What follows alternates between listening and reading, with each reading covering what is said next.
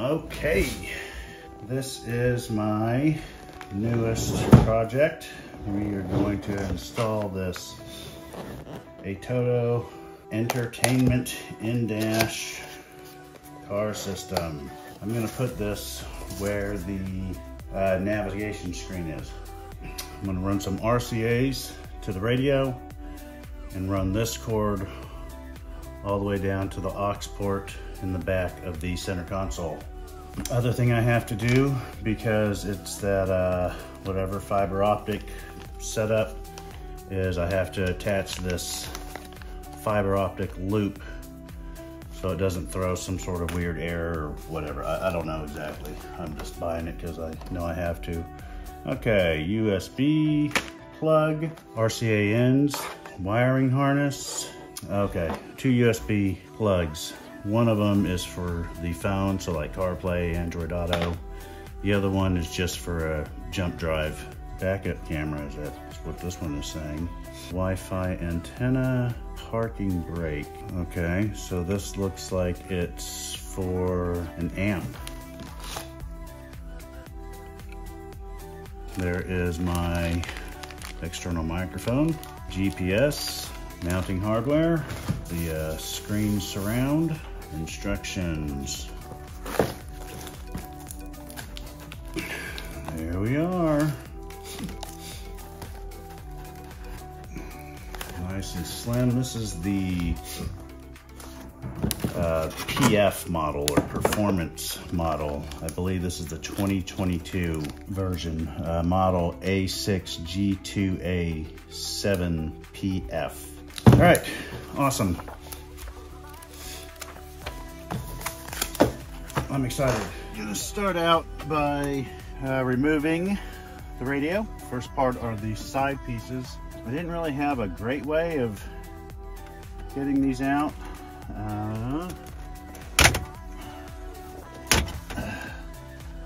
There we go. Several screws in these 4 corners. These are all T20. Oh, there's also this one.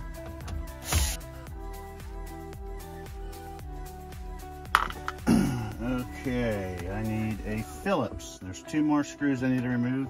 It's for the Phillips. There's a pin underneath on the bottom of the stereo that's holding it into this. Okay, there's also these pins on the side that help line it up. At the same time, on the edge of the stereo, there's pieces of plastic that come down and they lock themselves onto this part. Supposedly, I can lift up on the dash here. It does say put it in neutral. Put it in neutral and then just pull straight up. Whoa, that worked.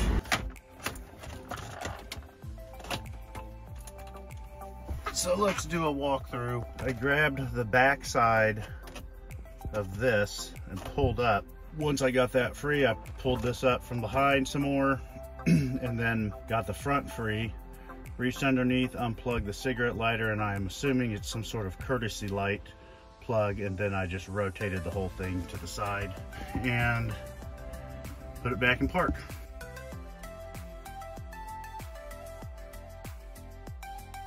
So the next thing I want to tackle is this. That's what I want to get to. I'm going to remove these vents. I need to get these vents off. On these vents, there's a screw here, screw there, right? But it looks like behind these beige panels right here on the sides, that there's another screw right around there. And so then I'm assuming on that side, it's gonna be right around there. There's another screw holding that vent in place. So in order for me to get to that screw, I've got to remove these pieces. I said, I don't want to do any of that. Again, I'm lazy. What the hell?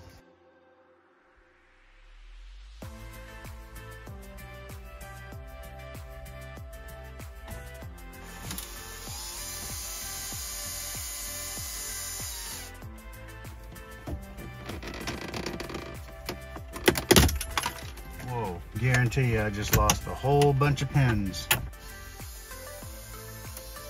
That was actually easier than expected.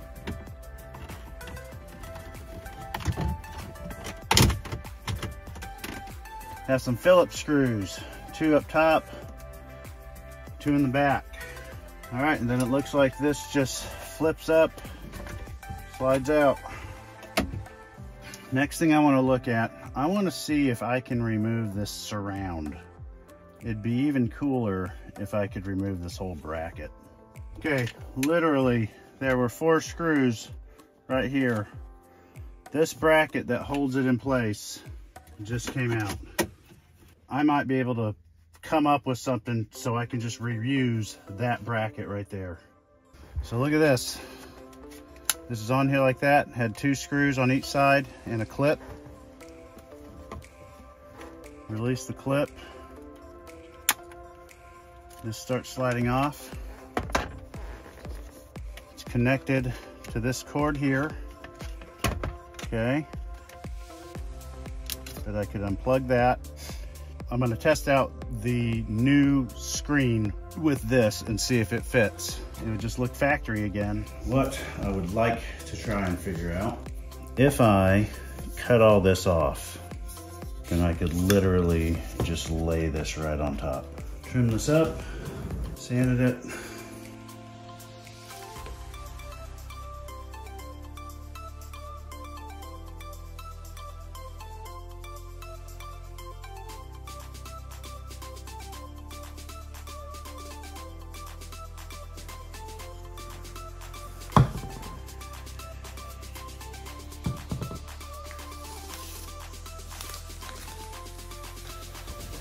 Well, I have spent way more time on trying to make this bracket than I'm probably going to spend on doing the wiring. And here's the downside. I wanted to try and show you guys something that may work that's easier than whatever other people are doing. Basically, I had this piece of metal and was able to bend it, put 2 screws here, put a screw here.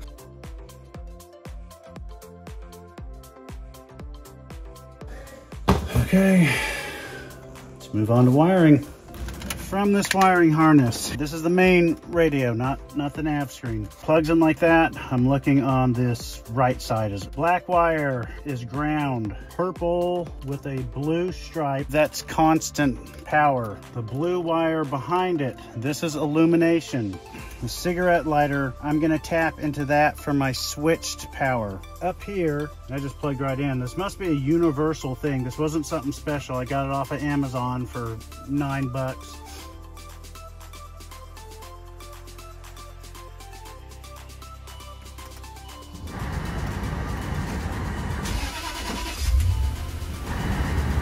Okay.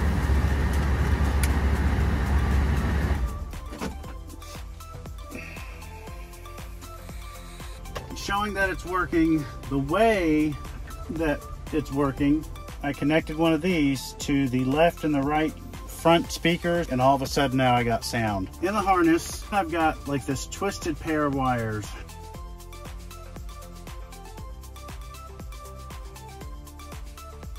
This is literally the 3rd time I've shot this video. The steering wheel controls, they do work.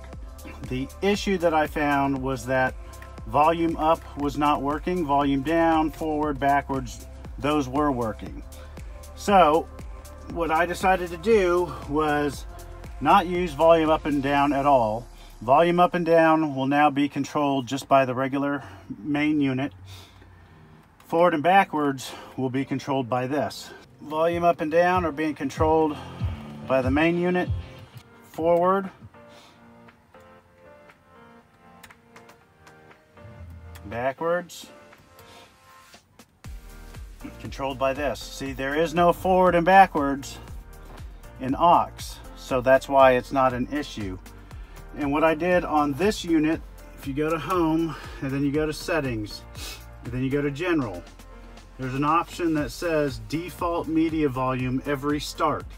It's actually off by default, but when you turn it on, then you can set the volume, and I just have it set to all the way up. When the car starts, it's at max volume, and then this is what's going to control it. So the next thing I'm going to do now is install the microphone. Let's get going with that. Just pop this little thing off. Supposedly there's a T27 Torx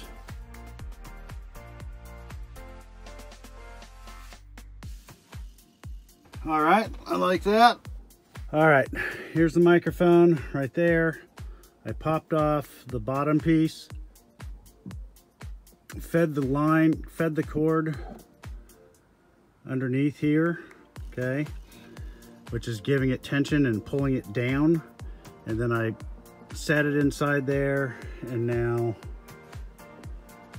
I put the base back on to kind of hold it in place so it doesn't wiggle around. So I'm just pushing the plug through to the front.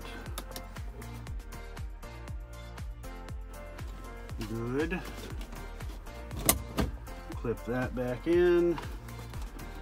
Run this line around. All right, so let me show you what I'm looking at. There's an opening right here beside the vent, okay?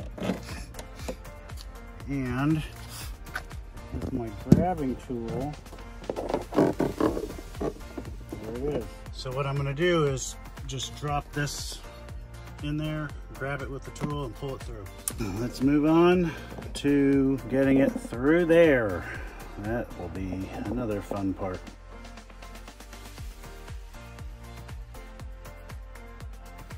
Okay.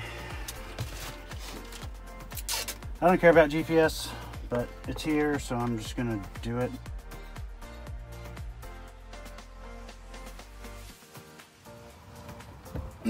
Okay, I have a feeling this comes out real easy. I bet I could just put a screwdriver in and it'd probably pop out.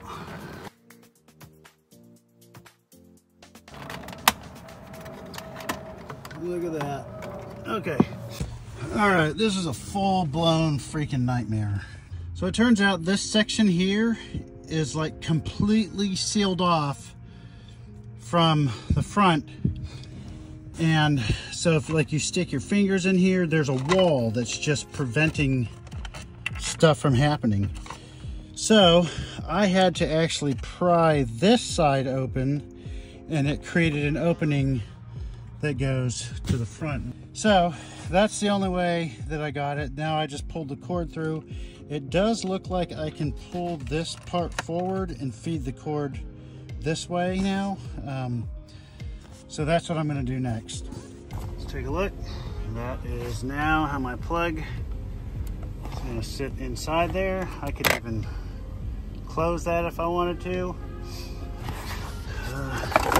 It's all buttoned up. Let's start hooking up a radio, all right? All right, everybody, it is installed. Made a small error.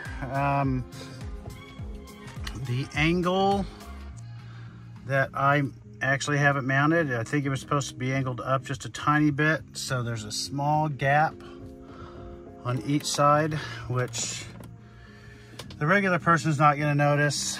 I probably won't even notice, but it just kind of irritates me, but whatever. You know, when 90–95% of this looks stock, I'm fine with it.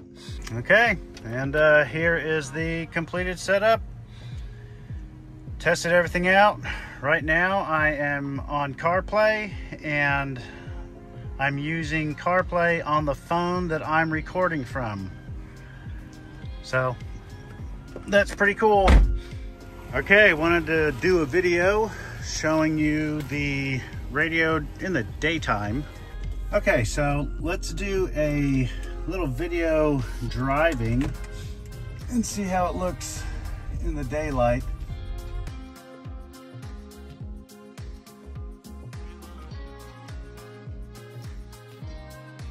One last thing that I want to show you. I did make a couple changes. I now have put the microphone here just because I heard that it was sounding muffled. The other thing I did is I had this dual USB plug thing laying around, and so my cords are plugged in to that. That is it. That is the CarPlay video in the factory surround with the factory brace. Looks awesome, not affected by sunlight. Volume's controlled by this and the steering wheel. Forward, backward is controlled up there. So there it is. Thanks for watching, everybody. Take care. Talk to you later.